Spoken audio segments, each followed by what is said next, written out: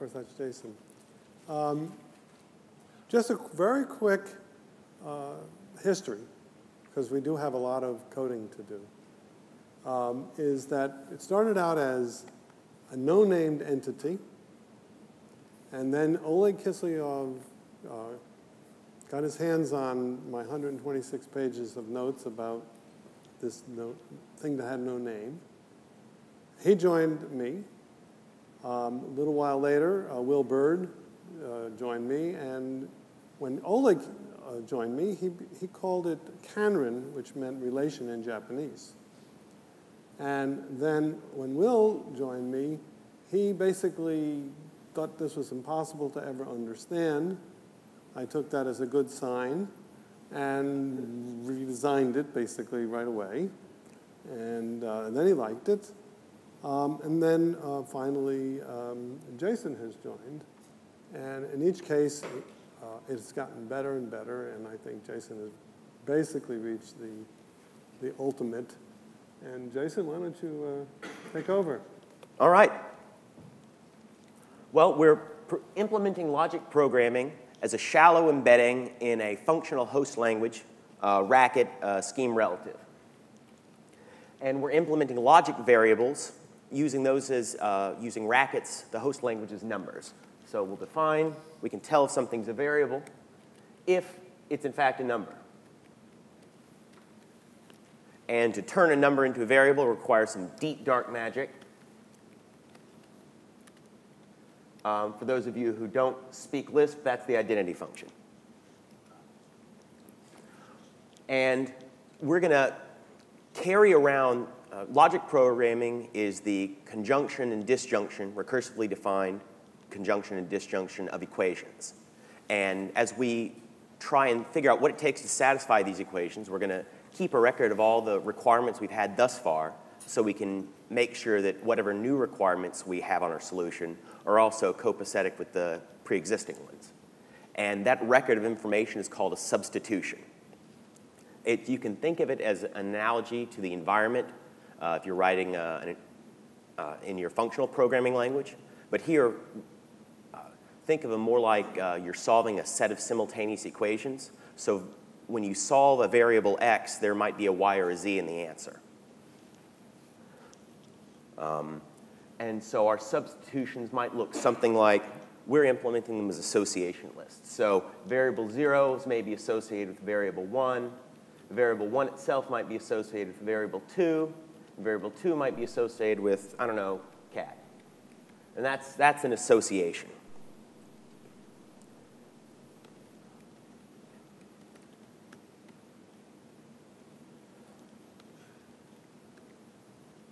And that's what our associations look like. And if I want to figure out what 0 means, I can look up the meaning in the substitution. This is a racket primitive for doing that.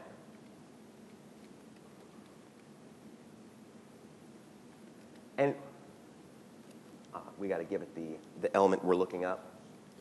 Say I want to find 0 in here. And it'll give me back that pair, which isn't quite what I wanted. Firstly, I wanted not the pair, the association, but the thing it was associated with. And secondly, that's not what I wanted, because I wanted to drill in deep. I wanted, OK, if 0 means the same as 1, well, what does that mean? 2, well, what does that mean?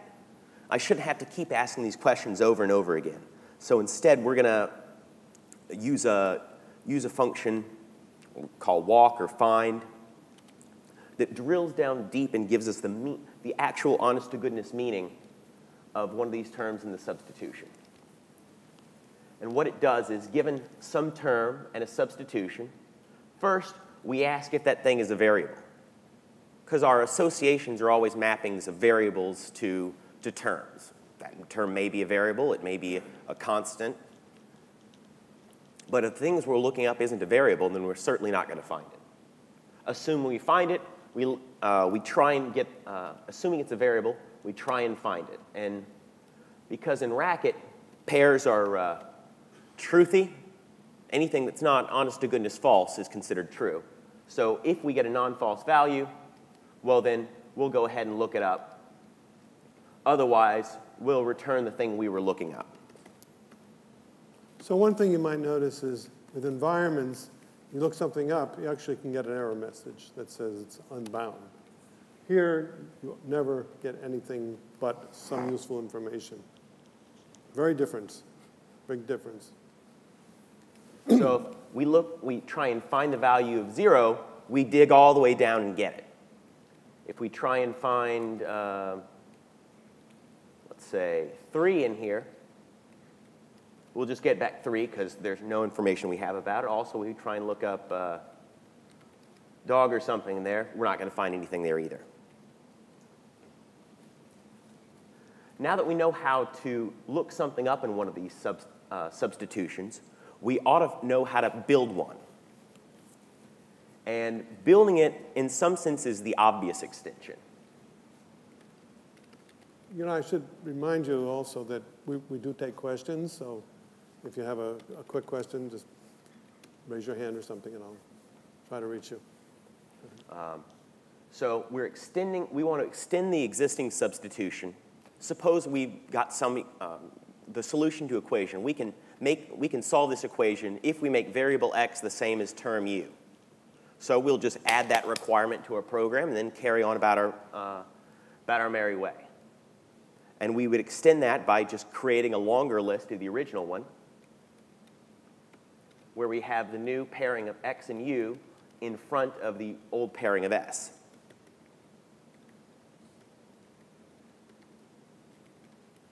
And so we can take our old one, and we'll say, let's say, 3 has to be the same as dog in that substitution. Oh, it adds the dot for me. There we go. And so we can, however, this also allows in some things we'd be happier that if they weren't included. For instance, we don't do any circularity checks here, and that can allow infinite terms.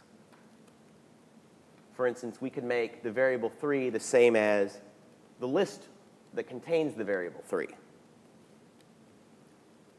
And if we did that, then 3 is the same as the list 3, which is the same as the list 3, which is the same as the list 3, which is an infinite list, and we prefer to exclude infinite terms.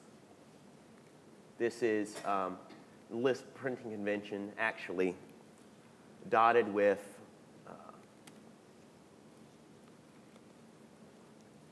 you probably could demonstrate that. Do you want to demonstrate that real quick? Okay.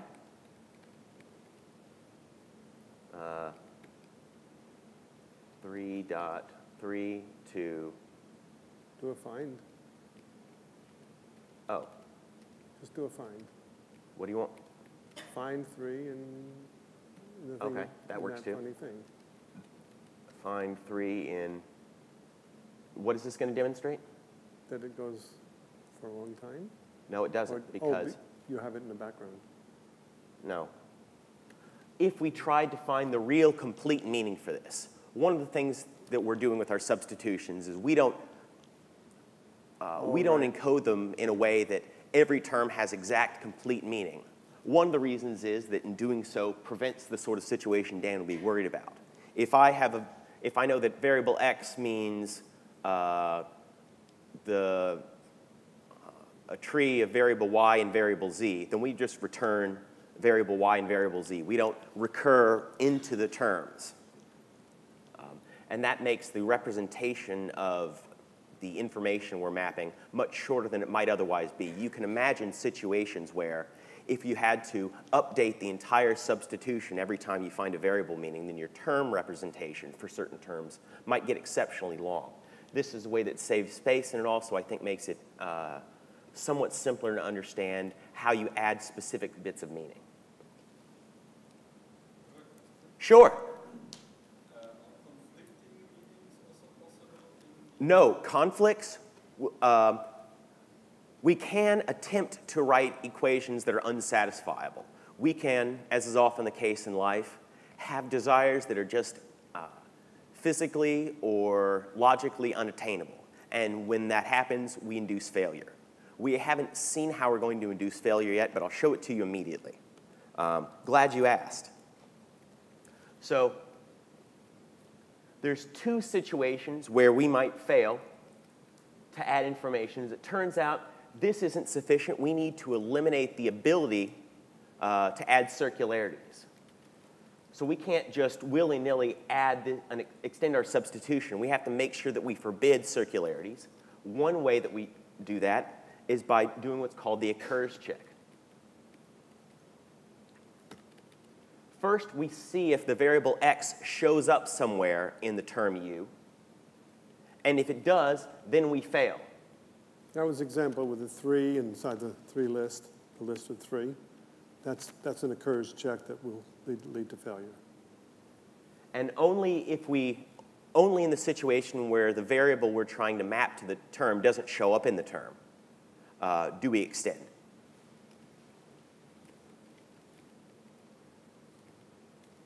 And the concept of the occurs check really showed up first in Prolog a lot of years ago. And this is its definition for us. EQV just says that two variables are the same, then returns true.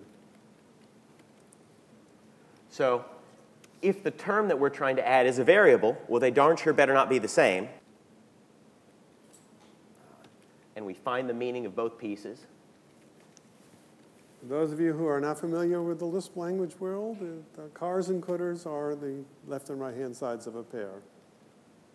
But I'd like to think that you all do know about car and cooter. And otherwise, if it's not a variable and it's not a tree with children, then what we've got is we're at a node it's a leaf node, and that node happens to be a constant. And since constants aren't the same as variables already, then we can just say it doesn't occur.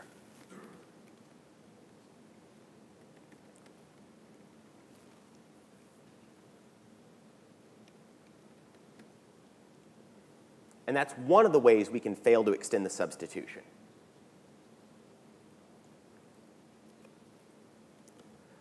The other way is if the two terms we're trying to equate don't unify.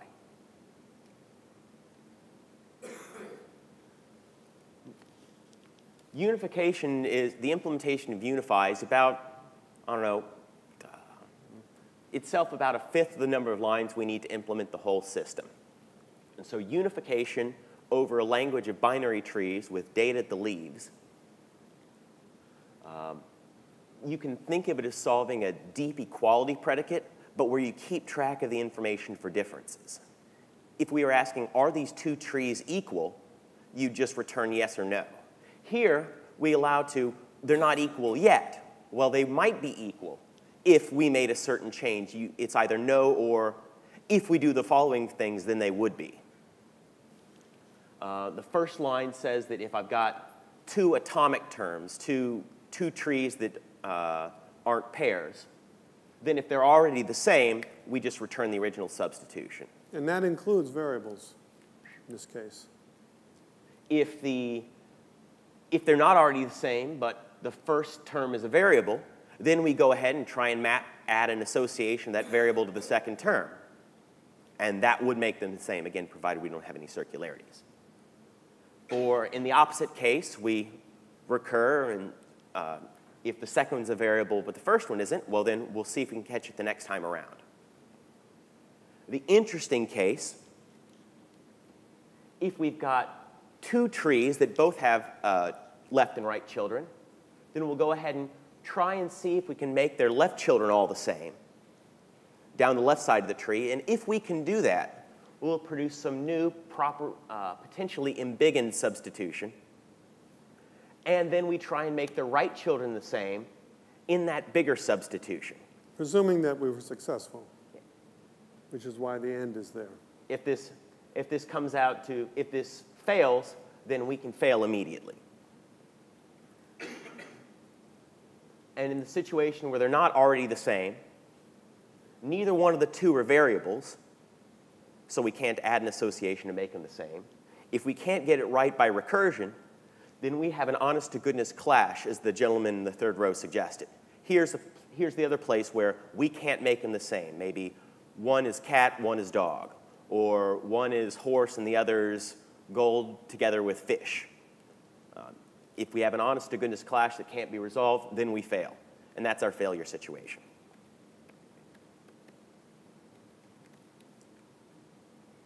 So we could, let's see, unify 1.2 together with, in the empty substitution. And that'll get us back. Well, those two terms are the same if 1 means the same as cat means and 2 means the same as cat means.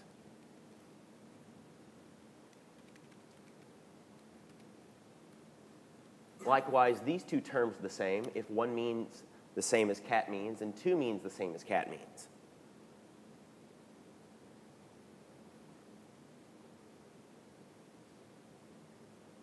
Because we said that 1 has to be the same as what's in this position, and 2 has to be the same as 1, which we already asserted was cat.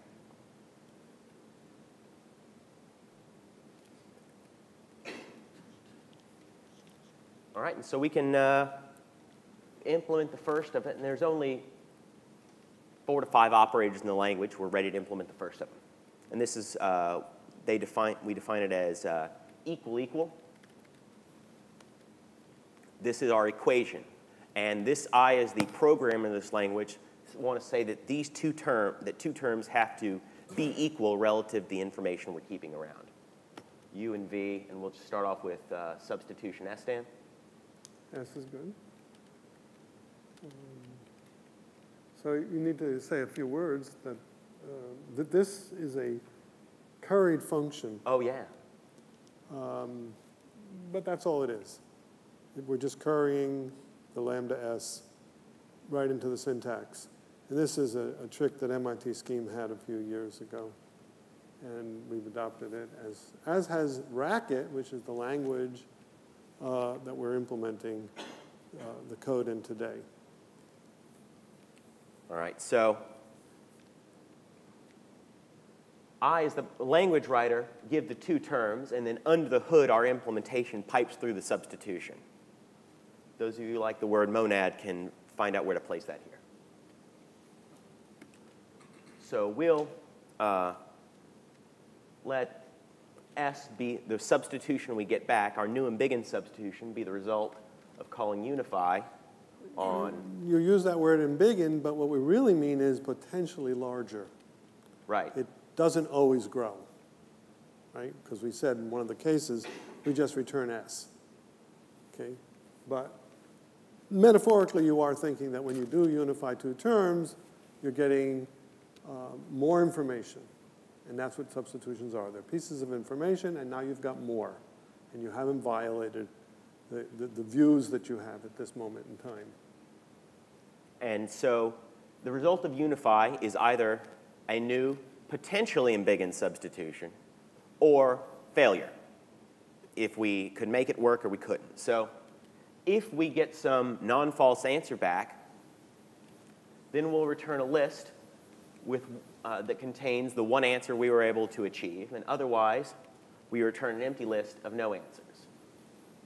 It'd be hard to miss that this is, based on the kind of list monad that you probably have seen sometime along in your career. Coming up is non-determinism. When we add disjunction, we'll be able to, the way to solve either of two problems is the way we solve the first one, and then the ways we solve the second one, and we'll move on from there. But there you can see where the list monad is, or non-determinism is hanging out. But you don't need to know anything about monads. I love when Phil Wadler would give these talks and say, oh, you don't need to know any category theory. That was always nice. But it was all about category theory, of course. All right. So we can give this a whirl, or? I think so. Give it a couple examples, and you'll get a sense of what the Unify is buying for us.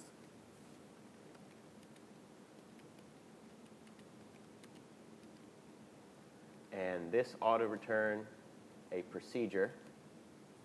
Oh, no, You have equal, to give equal. it a substitution. I got to give it equal, equal here. That ought to return a procedure because it's waiting. Remember, that's the lambda s that got We know carried for out. a substitution. And we give it a substitution. We get back a list of answers. That list of answers is itself a list that contains one pair, the association of variable 2 to variable 1. So several things about this are somewhat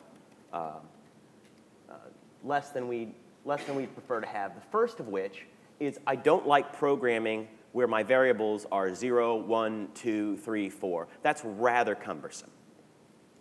Try and write a program where you need 158 variables and then ask yourself again what the 90th one was. Instead, we're going to be able to piggyback on top of our host's lexical scope, their lexical variables, to implement our logic variables. So what I'd like to do, rather than having to write some sort of an equation like that, I'd like to create a variable and say, let's say the variable x has to be the same as dog. I'd like to be able to write my own x, y, z logic variables and use those. And so we're going to use the host language as lambda with an operator call with fresh that's going to scope this variable and pass along the logic, pipe the logic variable under the hood. That's the behavior that we're going to use to get a hold of lexical variables. So it's going to take an f, a function like this,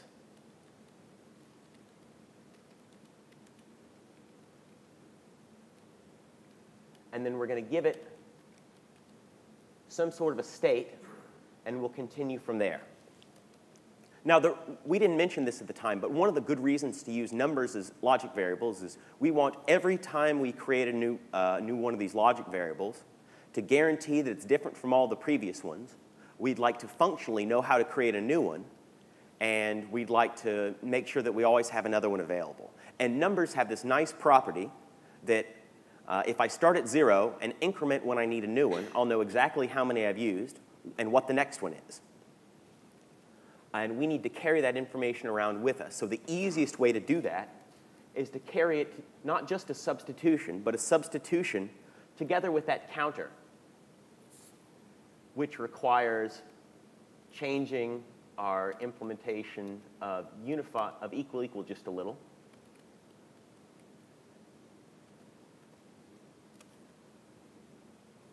And that means here we'll return a state that has that new s together with the original counter. Rather than just plumbing through a substitution, we now plumb through a pair of a substitution and that counter. And again, the reason we need that counter is so that we can get a hold of it when we want a new variable.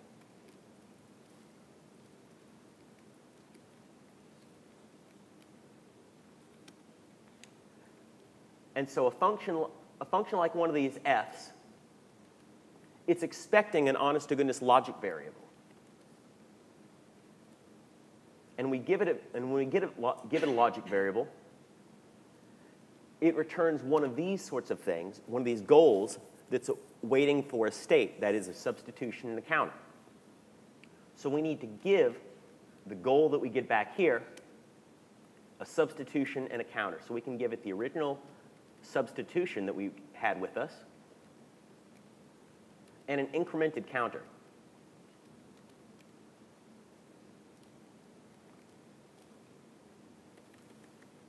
And if we give this goal the counter, then what we get back is a list of answers, either right now 1 or none of them.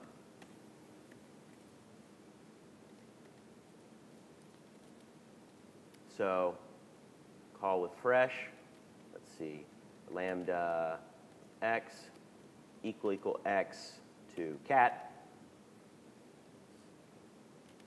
And we'll call this with a state, the empty substitution together with the counter 0.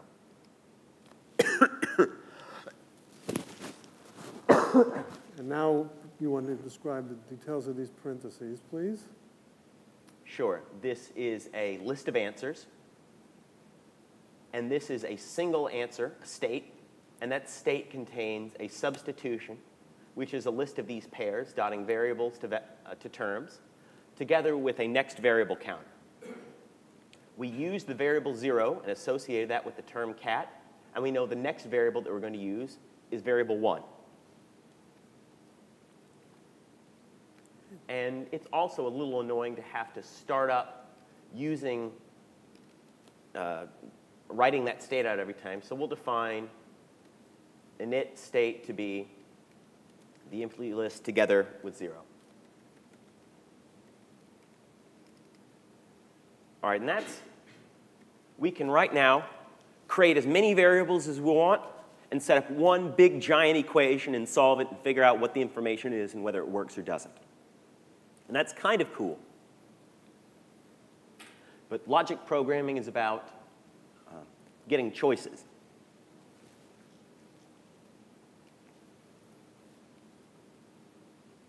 Dan? What do you want to say? Where are we going next? Well, we're obviously going to go to a choice operator.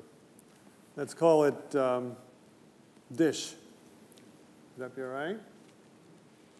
And dish takes two goals. Okay, now, they look simple, right? They're equal, this to this is one goal. And how do we recognize a goal? Because it's an expression whose value is a function that takes a state.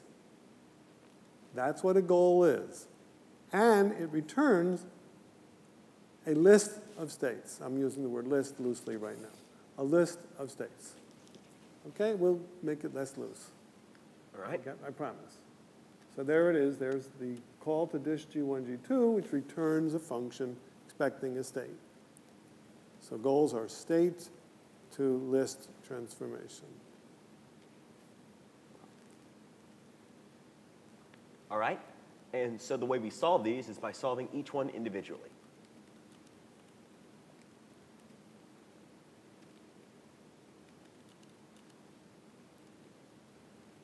We just apply the goal to each, and now we have two lists. Guaranteed, two lists. Or maybe two failures, who knows. But two lists, and we just append them together. Now, I assume everybody knows append, but if not, you have two lists, then you just remove the parentheses in the middle, and you've got an append. Okay? And now we just write append here. Very simple.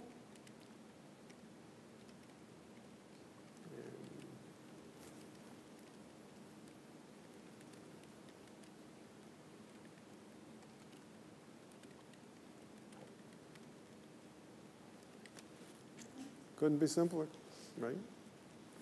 And now we have append. That's the operational definition of remove the parentheses in the middle. That's it, right there. Okay. So it probably would be a good idea to demonstrate this at this point.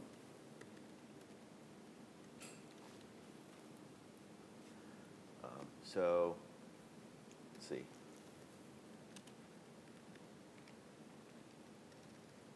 Dish of, we'll say, you could do this one or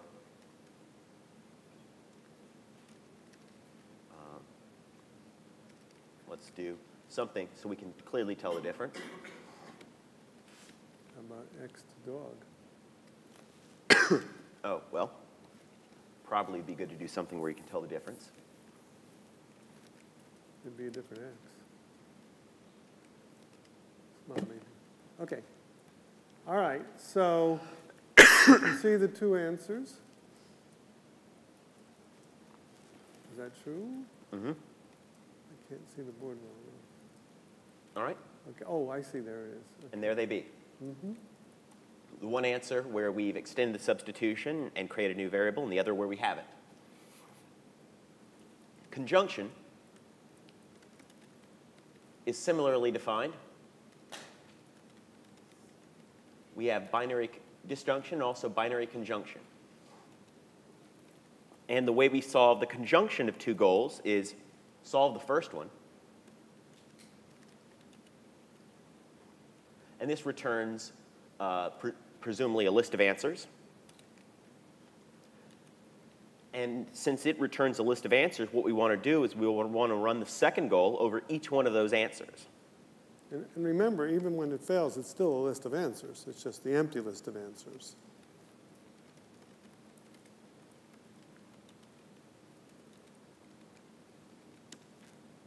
And this is, if you know what, our good old append map function.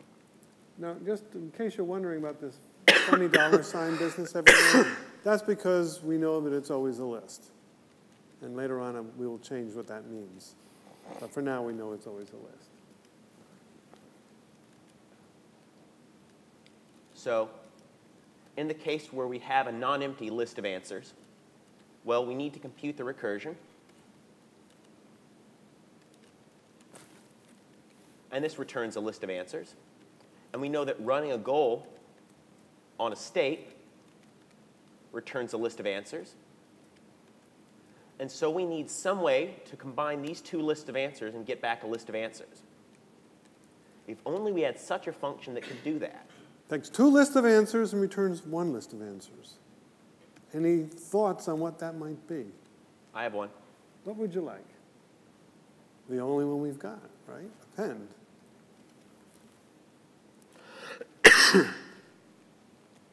So now at this point, we have both conjunction and disjunction. We have equal, equal. And we're actually missing one more piece of information. How on earth are we going to get anything done? Right? How are we going to do anything interesting? Yeah, this works perfectly well. This implements depth-first search and works perfectly well over finite search trees. Depth-first search is, in point of fact, complete over finite search trees. It's only when you have infinitely deep search branches, a la searches that we built with recursion, where depth-first search can go into a hole it can never get out of. Is this going to work well with recursion, Jason? It'll go mighty quickly. Well, let's see. See what you got. So we'll define one. How about define something holds to something, we'll call it unproductive if the recursion holds. Aptly named not very useful. Oh, but it's so useful. This is the kind of thing I'd like to write as a relation. Or how about, if you have this in mind, let's do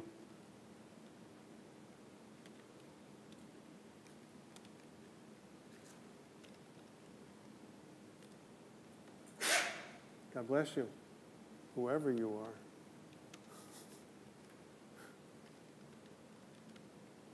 So x is either equal to cat or we're going to recur for more. This is the kind of thing I'd like to write to implement to ask for infinitely many cats. Wait. You didn't test unproductive. No, I didn't. Does everyone know what unproductive returns? No. Nothing. It goes on forever, right? That's not very productive. But this one has a chance because one of them is... Well, because this one goes into an infinite loop just as badly. We solve a disjunction by getting the results of both answers and then appending them together. So for the first disjunct, that's not bad. We know how to do that. That returns a list of one answer. The second one returns never. And if you're waiting for the result of an infinite recursion before doing some action, you're going to be waiting quite a while. So there's the problem is when we're building these recursions. And I'd like to, rather than recurring some part of the way, let's stop it right in its tracks. And here's a shorthand way of doing it. We'll add some new syntax. So we'll say, rather than using define, macro. We'll call it define relation. And it's going to take a name together with some arguments, and then a goal. And instead, when we see a pattern like this, Racket's going to understand that this should be written as define name.args together with a function that's going to take a substitution. And when it does that, I'm going to just use the word delay here, Dan. We're going to delay. And we can change our implementation of that later if we decide to. And so we're going to delay the evaluation of the goal on that state. So rather than computing a recursion, we return a delay immediately. We return a promise, which means that we now no longer go into an infinite loop here. Instead, we stop instantaneously, which is great, except that our append, our $append doesn't know what to do with the promise. It knows what to do if it gets an empty list or a list with at least one thing in it, but it doesn't know what to do if we return a promise. So we'll have to tell it what to do in the case when we get a promise.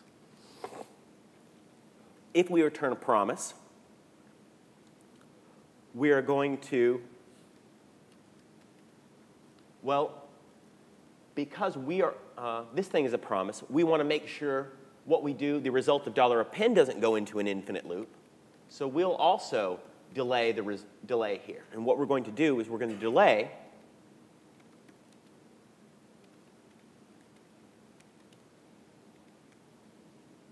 we'll return a delay, which when we invoke it, continues the work right where we left off. Sort of like a coroutine, right? For those of you who are old enough to remember such terms. And we can do a similar thing in the conjunction case, because conjunction also doesn't know what to do in the case that we have a promise.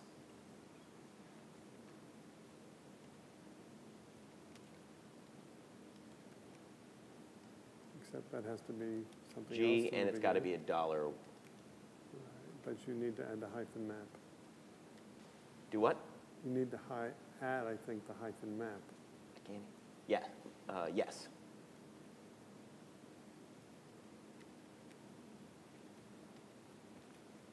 So this that's one, a straightforward recursion. this likewise carries on right where we left off. And two little tiny changes. Oh, well, we also ought to make this define relation. Yeah, two little tiny changes to append and append map. And we've almost got the entire system. There's one more little hitch we've got to deal with. So we return a promise, which we can then force.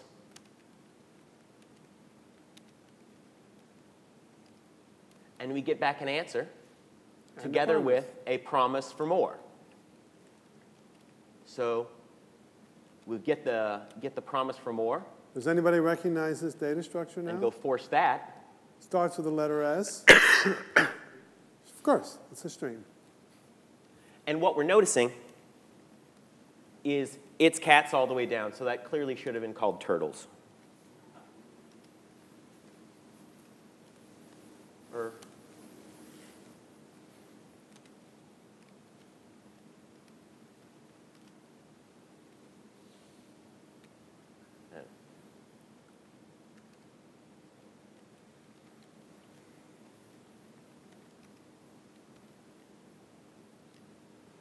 All right, and so this seems to work. We can get multiple, as many answers as we want out.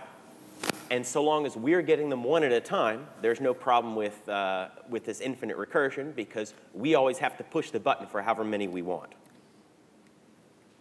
Let's say we wanted to get, I like cats, but I also like turtles.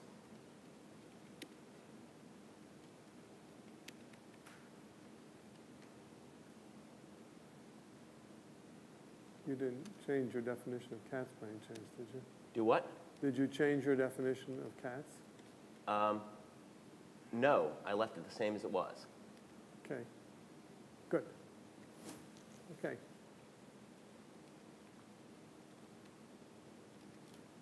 And I do need to load the file.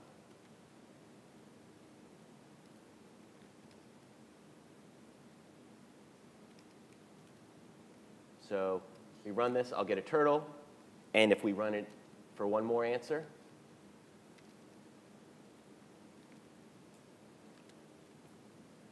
we'll also get turtles and turtles and turtles and turtles all the way down.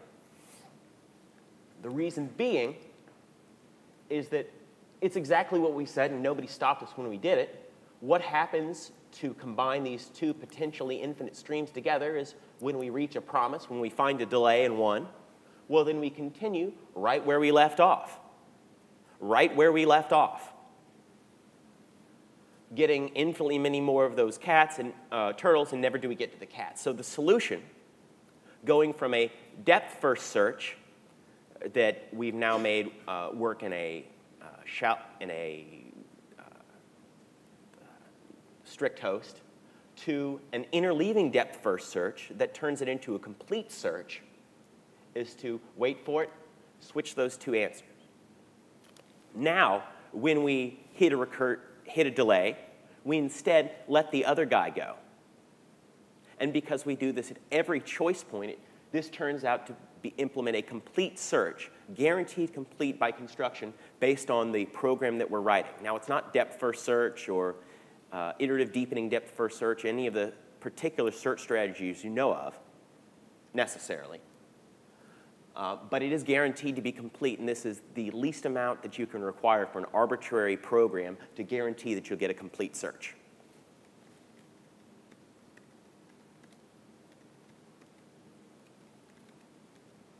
And now it's officially the entire implementation, Well, Dan, this is, I'm also rather annoyed at this. Oh, the force, oh, well, you can get rid of that with a... Let's do that. A simple take of some kind, right? Yeah, something like that. So, two things. It's awful annoying to have to force, because maybe it takes multiple steps to finally get to some sort of an honest-to-goodness answer. We could be having to push on a promise for a while, so, or pull on a promise. This is called hide representation, right? If what we've got is a promise, then we'll pull on forcing the promise. Otherwise, if we have something that's either the empty list or a list with a real answer, then we'll just return that answer. And what do you say we pull, we grab the definition of take and also add that in? So we're throwing in now this definition, which is very simple. It simply says you give us a number and you give us a stream, because it now really is a stream, and we'll give you the first n elements out of the stream, if there are that many answers. But if there aren't that many answers, then it will give you less, never more, right? For those of you who haven't had your coffee, go ahead. All right, so let's make sure we've loaded it. Now I can ask this for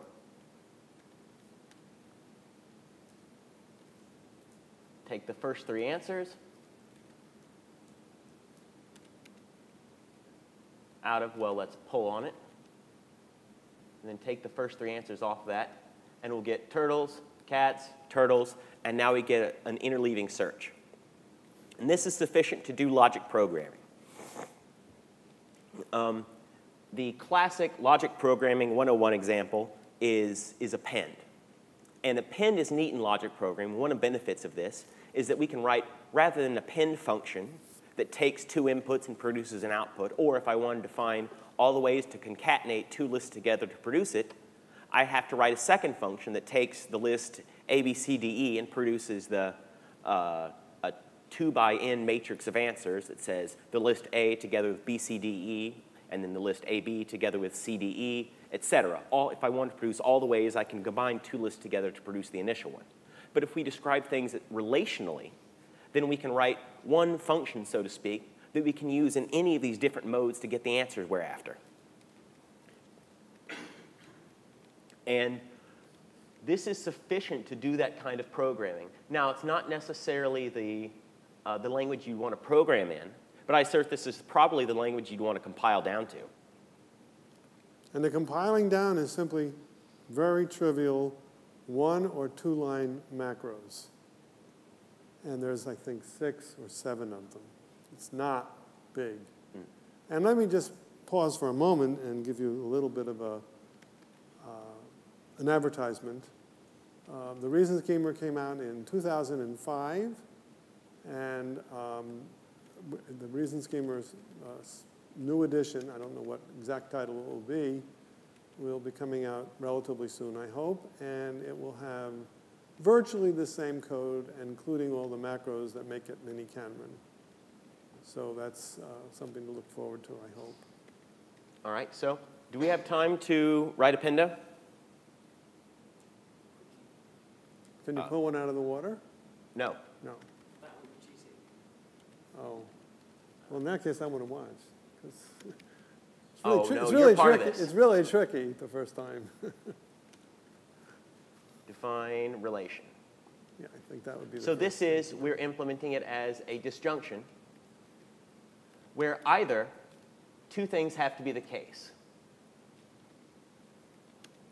Either L has to be the same as the empty list, and S has to be the same as the output, or this is our first case. When the first list is empty, the second and third have to be the same. Otherwise, well, we'll posit two fresh variables.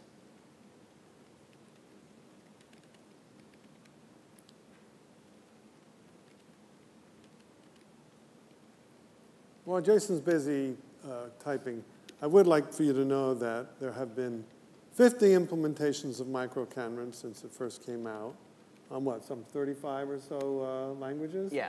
35 or so languages. It's all available on microKanren.org, but the temptation should be really strong that you want to do it on your own favorite language that you use as your go-to language when you're in a hurry.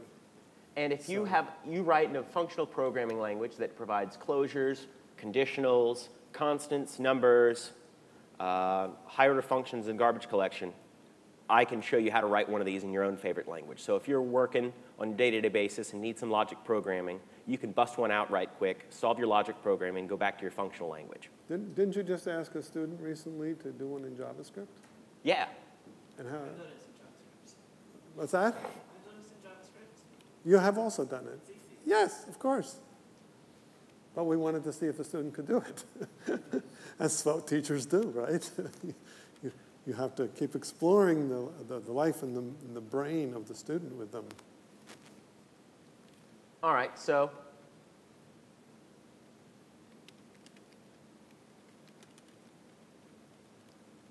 either the first list has to be empty and the second has to be the same as the third, or given posit the existence of two variables A and D such that the first list is the same as the pair of A and D, and then posit another variable so that the output is the car of the first list together with this R, that's the output, and the recursion is itself unappended. So call, let's see, with initial, what do we call it? You want to wrap it in a take, so. Call with initial state? Yeah, sure. How many do we want? Oh, 6, 7. Okay. Ooh, boy. All right, let's do it. So take 6 of, call with initial state will do that for me. Initial state. Doesn't matter. Of 6, and let's call fresh lambda x.